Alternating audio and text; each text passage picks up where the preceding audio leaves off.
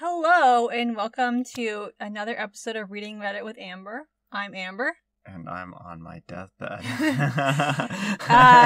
So if we look a little sickly, we got our COVID vaccines yesterday, and it was like a mini version of the flu. We're still recovering, so I didn't even feel like putting on makeup or anything, so I know I probably look like I'm a ghost or something, but, you know, we got it done, so. Yeah, it was rough. Yeah. But it only lasts like 24 hours. Yes. But if you haven't gotten your COVID vaccine yet, I definitely recommend being prepared, having some Tylenol on hand, and taking it before you think you need it. Because the muscle aches were like nothing I've ever felt before. And also some Pedialyte and saltines and soups, easy foods. I don't know if you had as much of stomach issues, but I had some nausea and stuff like that. So. I have a little bit of stomach issues, but not much.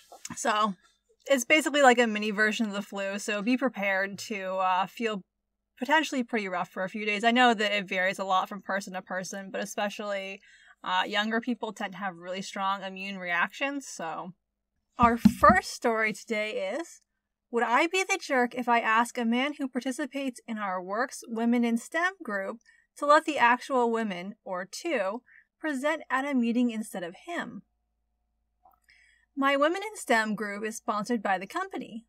We invite both men and women to join. There's a part of the business called AI that is booming over the pandemic, and lots of people are wondering about job opportunities in our department.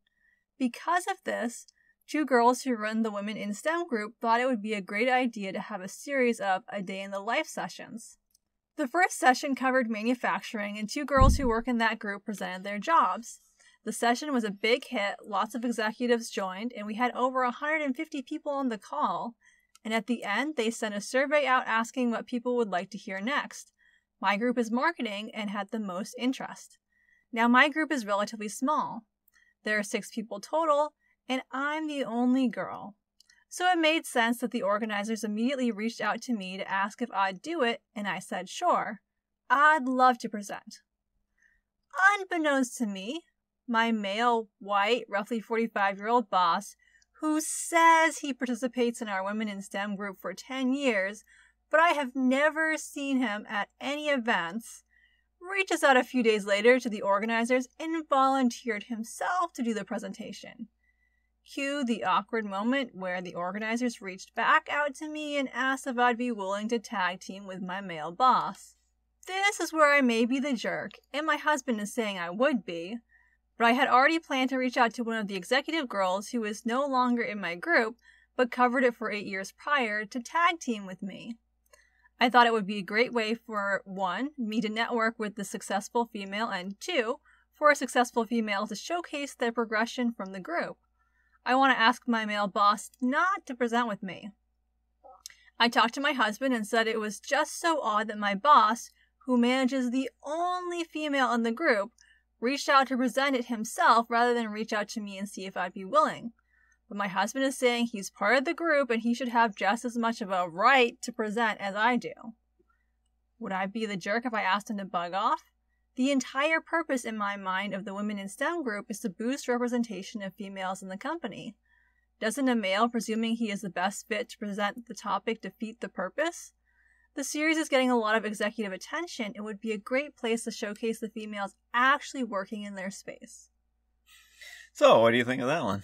I don't think Opie's the jerk here. Yeah, well, the thing is that she had her own plans and her own idea, and he just kind of went out of his way to undermine what she had in mind. And instead of being, instead of asking her what she would like to do, he presumes that he can just come in and present. Right. Well, and this is the problem is, like, when you are working as an ally, it's important to kind of take a backseat a little bit, because it seems like the boss only wants to participate in this group when he's front and center. Yeah, well, it seems like he wants to, like, kind of take the lead, and he wants to be seen and stuff like that, but really, it just comes across as tacky.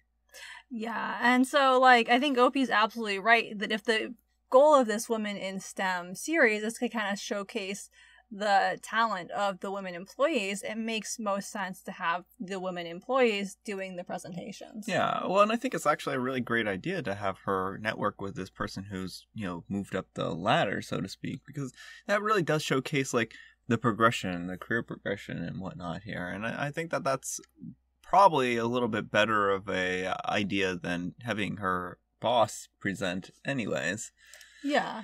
And again, like, this guy, he claims that he's part of this group, I guess, but then he doesn't do any of the, activities until it's, oh, I want to be in the limelight. Yeah, it's pretty much like, unless I'm front and center, then I'm not really there. And that's, I think, an issue. You should be there on the sidelines and not just when you're in the spotlight. And we actually have some experience with this because you used to help me a lot with my women's stuff on campus, and like, you made it clear not to put yourself in the spotlight because you didn't really feel like it was your place. And I feel like anytime, you're working as an ally to a group, like, it's important to let the people in that group that you're not a part of be the ones kind of calling the shots. So I think it's perfectly fair for her to want to go with her original plan and to tell her boss that maybe this isn't the place for you to take the lead. Our next letter is titled, Am I a Jerk for Improvising My Scene in a Play? So, this situation played out a couple of days ago, and I'm still dealing with the aftermath. A buddy of mine put on a small play in production as part of a course that he was taking at a community college. I'm not in the class, but he asked me to play a pretty small role with a couple of lines in one scene. He wrote the play, and I honestly thought it was pretty good. And as someone who writes in my own spare time, I had a lot of story suggestions for him. In particular, I wanted to expand the role of the character I was playing and add some more dialogue to my scene. Not because I wanted to steal the spotlight, but genuinely felt it would improve the play. No, not at all. Definitely not hogging the spotlight. My friend was completely not receptive to additions that I was proposing, and he was pretty dismissive when I first voiced my opinions. I will admit this annoyed me a bit, and perhaps it made me feel more comfortable taking it upon myself to insert some improvisations into my scene. I essentially went ahead with the expanded monologue I had written as best as I could remember, which caused my scene to go on 3 or 4 minutes longer than planned.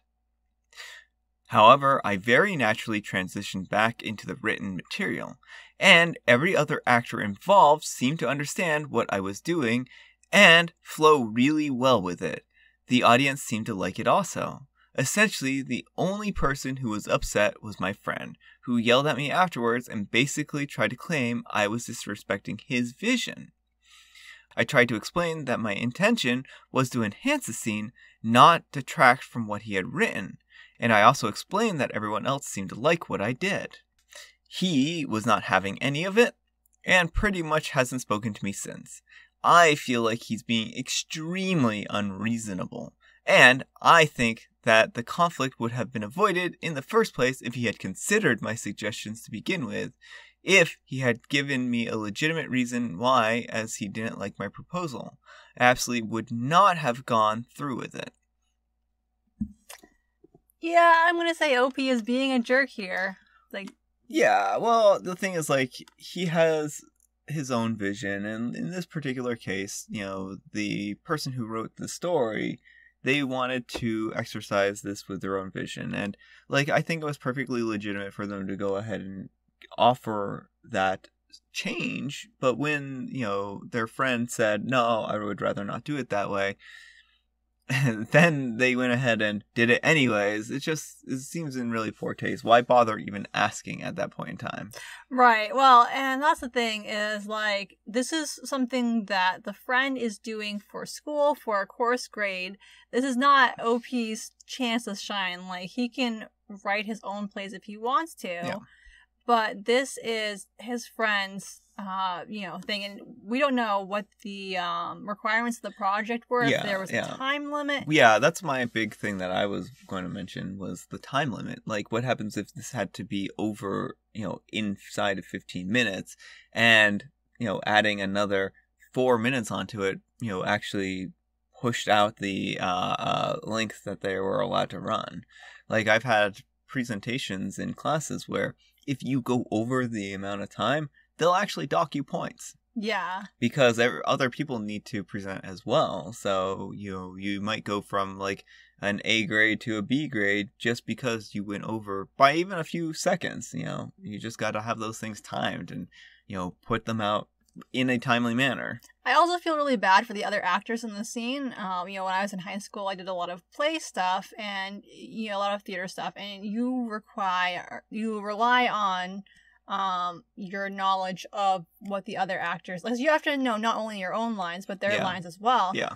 So if someone had started ad-libbing, like, I would have been freaking out. Like, I once was in a class where the person I was doing the scene with, he forgot his lines, and so you could bring a copy of the script with you, and you'd like lose a letter grade, and he decided to do that, but the copy of the script he had didn't have the last page. Oh, no. And so he was like he had no idea what he was supposed to say, and so like trying to bring that back was like a nightmare. So like, even if this guy did transition to the right cue line, like, I imagine that the other actors were probably like, oh my gosh, what is going on here?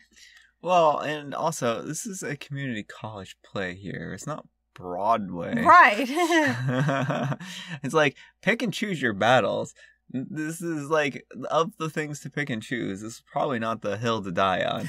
Right, well, and he should just feel flattered that his friend invited him to be here in the first place. Yeah. But like, you don't just get to take over your friend's production and make it your own. Like, if you want to take this class, go ahead and take this class and write your whole own play. Yeah, exactly. Our last story today was suggested by someone in the comments. YouTube actually ate the comment, so I couldn't respond to it, but I did happen to see the title of the story, so I found it. So thank you for the suggestion, and I apologize for not responding. Last I checked, YouTube had just like eaten the comment. I couldn't find it anywhere, so but it's an interesting story, so I wanted to cover it. So, am I the jerk for kicking my 3 sisters out of my wedding after they came with their kids? My wife and I got married 2 weeks ago. We wanted a child-free wedding, so we've let everyone know, my family / in-laws / friends and relatives, and everyone was okay with it. Except for my family. I have 3 sisters, all with kids from 2 to 10. My mom said it was illogical not to allow kids since 1, this never happened in the family, and 2, my sisters live towns away, so the kids can't be left alone. After a lot of arguing and others getting involved, I stood my ground and they agreed not to bring kids. At the wedding, no one brought kids. My parents and aunts were already there. But then I saw my 2 sisters arriving with their kids. I immediately went to ask what's the deal. They began arguing with me when I said I won't be letting them in with the kids. I saw my older sister came with her kids in the car. I was angry. I asked why they decided to go against the rule and bring kids. My mom started yelling at me when I told my sisters they weren't allowed in with kids. Everyone was yelling at me. I had to get the security involved to make them leave.